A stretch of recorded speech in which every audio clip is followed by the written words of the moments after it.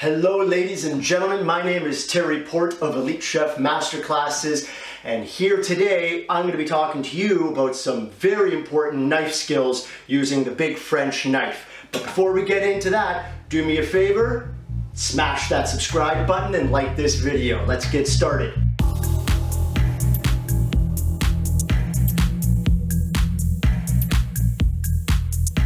Okay, so as I mentioned, today I'm going to be talking about some knife skills and how to hold a knife, how to position ourselves at the cutting board and be safe.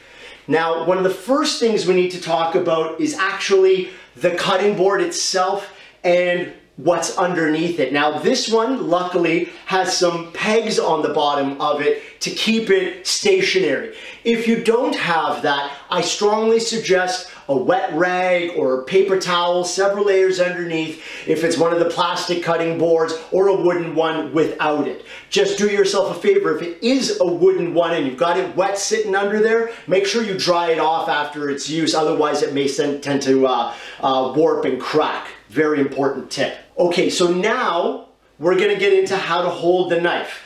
Now, one of the things I find a lot of people do right off the bat is they hold the knife strictly by the handle on the back and all four fingers are wrapped around. This is actually incorrect because we're far away from the center of gravity on the knife, which is right about there. You can see how that stays balanced in my hand.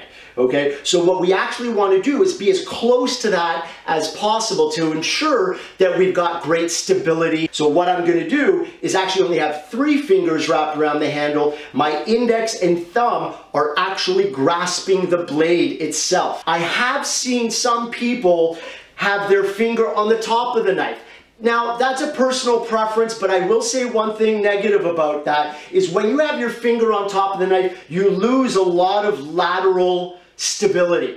When I drop my index finger down like that, I feel more in control and more of the energy that I'm exerting goes into what I'm working with. I'm very guilty of this thing that I'm about to do right now. For some strange reason, we always want to have the knife parallel with the sides of the cutting board. Now that's incorrect, and I'll show you why right now. When I'm standing here at the cutting board, my elbow, because the knife is like this, is tucked in, and it becomes very difficult to have any kind of agility. All right, so what I'm going to show you to do is actually point that knife to the opposite cutting board of my dominant hand. So I'm right-handed, therefore I point it to the left corner.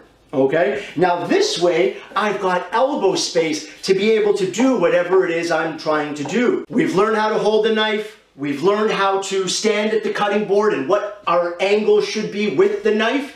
Now, I'm going to get into what we're supposed to do with our non-dominant hand, the guiding hand that holds everything in place. All right, and I'm going to give a little bit of an analogy. Have we all seen Italian people talk? Hey, mangia, your skin and bone. Hey, this right here is very important. Okay, this turned upside down is what protects my fingers from the knife. So what I'm actually doing is, as I said, point that knife to the corner, left corner for me, and I'm holding the knife correctly. I've got that Italian mangia, turned upside down, and my fingertips curled back. You'll notice my wrist isn't down on the cutting board, it's up. All right, and then this way I can do this till I'm blue in the face and I'm not worried about my fingertips. I've seen some people holding things like this with their fingertips out, and oh my God, you're gonna lose a fingertip. Please don't do that. So my left hand, the middle finger of my left hand is pointing to the other corner and my knife is pointing to that corner. So I essentially have an X on my cutting board. All right. Thank you for watching this YouTube video on knife skills and standing at the cutting board. Again, like this channel, subscribe to my video, and we'll all be happy together. Have a great day, everybody.